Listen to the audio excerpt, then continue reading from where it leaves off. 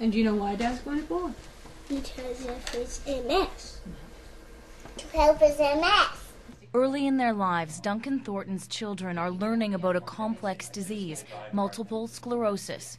I've got a 3-year-old girl and I've got a 5-year-old boy, and I want to be around and I want to be involved in their lives. Thornton is a well-known author of children's books. He was diagnosed with chronic fatigue syndrome in his 20s, but then his health deteriorated. This past summer, he was diagnosed with MS. He's now 48. His brother Evan had been living with the disease for years. Then suddenly they had more in common than they thought. I felt that I could be of use to him because I had had it for a long time, so I thought that, you know, if it had to happen, and maybe it was sort of a blessing that it was the same condition. Shortly after Ducan Thornton was diagnosed, news broke of a controversial new surgery and a new way of thinking about MS.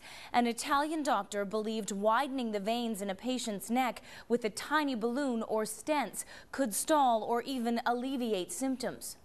It suddenly became very important to do a lot of thinking about it because it seemed pretty convincing, and to think that there was a strong chance, to think that there was just a strong chance that it was true meant that it was instantly and automatically the most important thing for me and the most important thing for my family to find out whether I really did think it was true. It happens in medicine every few decades that there's a paradigm shift, and this is a new understanding of the disease. It's even a new name for the disease. Instead of writing, Ducan began plotting how he and his brother could have this surgery. He found a clinic in Poland. Who's going to Poland? Daddy and Uncle Evan.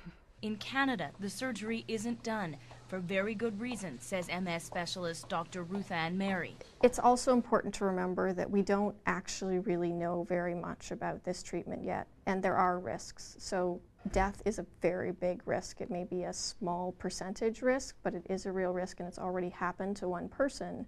And so there is value to waiting. The brothers aren't waiting. I like the fact that doctors are cautious, but for people with MS,